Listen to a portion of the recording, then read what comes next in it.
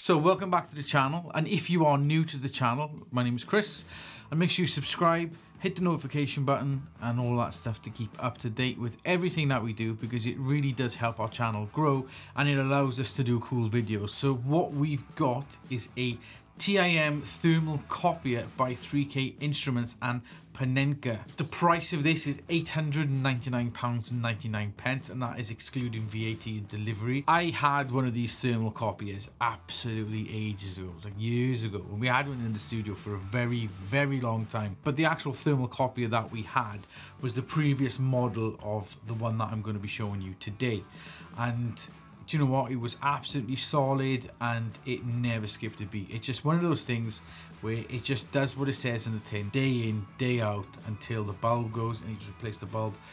You know, it's a real workhorse for making stencils. And the other side of that as well is, because it's made in Germany, it's made to a high standard. You know, it's going to be something that lasts. Yes, you can buy cheaper ones which are usually sold online, and I think Barber DTS do sell them, but these are the types of things that you get from like AliExpress, you know, like cheap Chinese knockoffs and just things that aren't really up to the same high standard as something like this. So yeah, we're gonna go through and do the unboxing now, see what actually comes in the box. Let me just go and get it, 2 seconds. I've actually already opened the box and everything so you can show you guys when we've done the video the other day. And so yeah, it's already been opened, but we'll take a good look and see what's inside, and then we'll kind of go through the pros and cons of something like this and what you can and can't do with it, because there are a lot of people out there that have been wanting to use this but not understand the limitations of it. Alright, so it comes in a fairly big box, and oh, how did they get in there? If you're at the London convention the other day, you'll see we've got some awesome flyers, and you'll be seeing these at conventions all around the UK soon. So yeah, so packaging, you've got your so first of all you get a cable. That's your power cable. It's like a standard kettle lead. You got your protective sides. You've got a quick start guide. It basically tells you what it is. It's 3K Instruments. It tells you what your included parts are. You've got a thermal imager, a power cord, an Allen key, a carrier standard, and a user manual. This is very important thing to read when you're first kind of getting your hands on one of these. And it's the commissioning. Use the enclosed Allen key to loosen the 2 transport screws marked in red. Do not remove the screws completely. A half turn is sufficient. There's also a QR code on there, so you can kind of click on that with your phone and it will take you to more detailed instructions. The operation is fairly simple. You've got your switch on the device, the power cord, or the power button is next to it. The power cord goes in the back. You can set the suitable speed for your stencils, and then it says insert prepared carrier into the slot, and then evaluate the result, and if necessary adjust speed. So on the back of that you've also got your short instructions as well. Now one thing it will say is that laser prints and copies are the best choice. Inkjet printers must use black pigmented inkjet. Only that type of ink allows good copies by generating enough heat, and standard CMYK 4-color inkjet printers mostly don't work.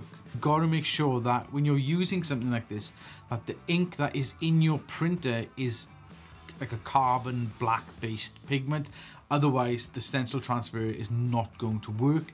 The other thing you could do as well, back in the day when I was young and I didn't have grey hair, we used to make all our stencils by hand, and we would use this, which is a Stadler pen.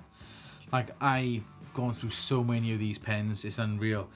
These pens work for making stencils to use with this. Okay, so you've also got your carrier, and this is what goes through the printer. And I think this is pretty neat as well. Included in the carrier is a stencil that's been made, and this there, if you can see that, it says please use only templates based on a carbon toner. So like I said, it's got to be that carbon black. It also says this copy was made with your device as a final test for quality control. So that's pretty cool. So you know that the machine that is coming to you is going to be one that has been tested prior. It's actually 2 stencils here. I made one myself as well. So let's just take this out of the box. So there's your Allen key. Now, what it says on there, I don't know if you can see it there. There's a screw there and there's a screw there. So either side, there are 2 screws. And what you do is you do like a little half turn. And that is, it's like a transportation screw. So I'm assuming it keeps things in place. There we go. So you definitely want to make sure that you are undoing this or loosening it up before you start making stencils. Plug it in, switch it on, the switch on the back. So that is your adjuster there, so I can just adjust how dark and how light it is. You also get a little slip on the back, which again, it's just the quick start guide. So there's also an orange button on the inside, and what that does, if you press and hold onto that, it turns the glass roller and the, I think it's made from silicone maybe, roller, and it allows you to be able to clean them then. Okay, so to make the stencil, it's really, really easy. It is literally a case of you get your stencil paper or your spirit paper. There are a couple of different brands, but we use spirit paper in our shop. You take out this, you toss it away, preferably in the bin. You get that, which is your stencil. You pop that inside there. Get your carrier.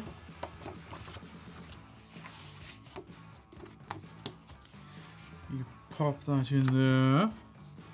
So you select your desired level of darkness of the stencil. Obviously, when you first get this, I would say, you know, just kind of like have a little bit of a play about with this. So start quite low and then just work your way up. Once you're used to kind of like how you like your stencils to look, you'll know what you're doing then. So yeah, so if we go at like 5 and then see how that goes. So yeah, it's just in case it's switched on the back and you just push it through.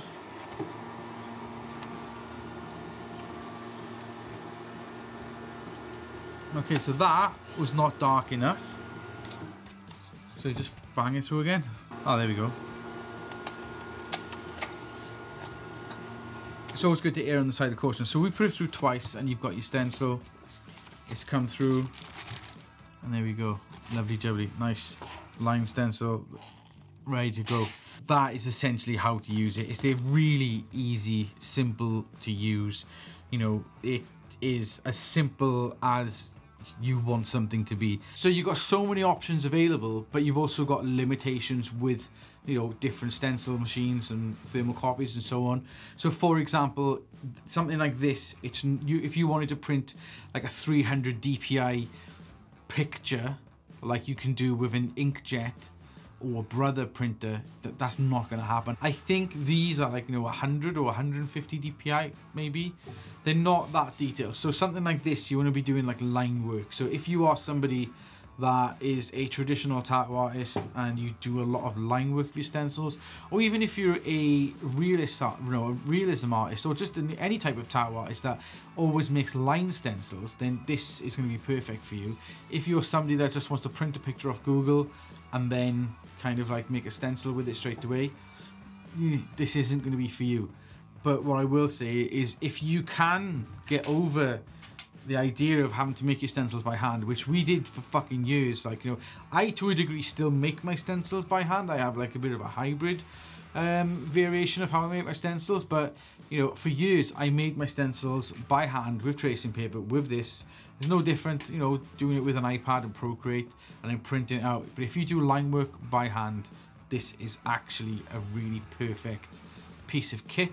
Obviously, it's not for traveling. This is more suited for in the studio, and you know, just have something that's just a powerhouse that will just keep going and going and going and going. And like I said, I've never had one of these break on me in the entire time I've been tattooing. So yeah, if I wasn't using a Brother printer and my stencils were a lot more simpler, I'd probably get myself one of these because they are fucking great.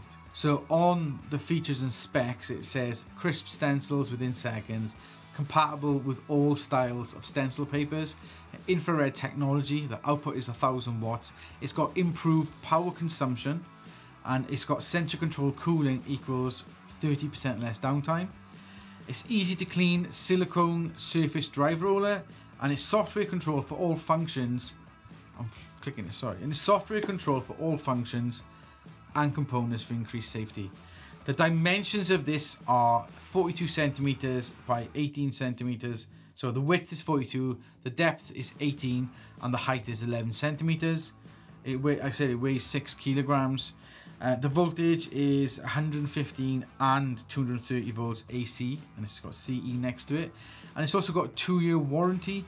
Yeah, so that's like the specs and stuff. And speaking of CE, there's one thing I actually like about this, which I will show you now. Okay, if you look on the back, it says it's got the CE markings and all that jazz. And that's the kind of stuff that you want to be seeing with your products, especially electrical products that you're buying for your tattoo studio and you're using every day. That means it's actually made to a good standard, and you know, it's been inspected and everything. So yeah, happy days. It's actually got the correct marking, not the China export. So yeah, all in all, these are great products. These are fantastic stencil machines. Like, they are something that has been a staple in the tattoo industry for years. They were used before I started tattooing, and they're still being used now, and this is probably the first time I've seen it being updated in my entire career. And I think there'll be one of those things that will probably keep going and going and going, and even in 10 to 15 years time, they will still probably be used as stencil machines, because they do exactly what they need to do and they do it well. But yeah, if you just make your stencils by hand or line drawing stencils, you're fucking good to go. So, you know, yeah, it's got its pros, it's got its cons. There's more pros than there is cons, I would say, on something like this. Like, the only cons for me are it is heavy, so it's not good for traveling, and you know, it's something that it's not good for 300 DPI. So yeah, I like it. I hope you will like it. And to find out how you can win this, just keep an eye on our podcast, because we will be announcing the competition on there at some point in the near future.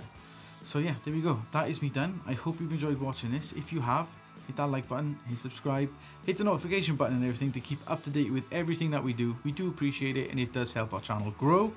And I'm going now, because there's not really much more to say about that. It's a fucking good stencil printer. It's worth the money. Buy one if you don't win it. Fuck yeah. Ta-da.